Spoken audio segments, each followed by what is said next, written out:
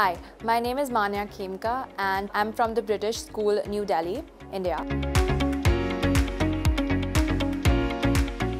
You have this community of people that are there to guide you and that are there, that are working towards this for you, for every single person that wants to do the Cambridge course, and I feel that's something that's very special and it makes me feel very appreciated and special. What excites me the most is that I get to learn every day things that I really want to learn.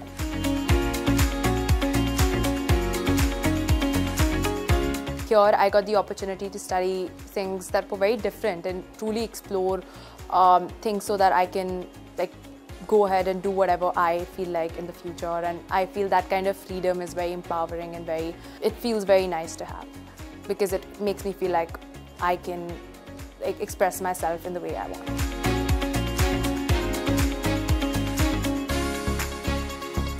It gave me exposure to more than just books. Like, we used to do so many activities and group projects and speaking in class and everything. It went out of the way from books or rote learning that's usually offered in other curriculums.